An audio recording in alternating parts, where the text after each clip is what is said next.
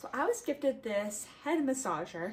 Some things I really like about it already is that it is wireless, so you can just plug the base in and maybe put it next to your bed or nightstand or somewhere convenient for you, and then this comes off and you get to just like use it as a massager. So you don't have to deal with cords or anything like that. It is just a pin charging, so you just put it on right there, that, and it charges up once it's plugged in, right? You have to have the base plugged in.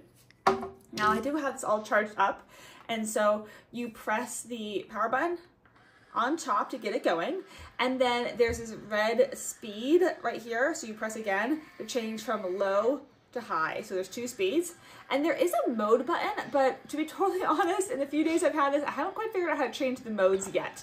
But you just press and hold for 3 seconds if you want to turn it off. So pretty simple to use that way. And then there's also a battery indicator light here too, so that will light up if you need to charge it. Otherwise, you can just kind of put on your head, move it around, and massage your scalp. So that's the way that you can use this. And if you need a little bit of scalp massage, this is nice because it's wireless and it's pretty simple to use.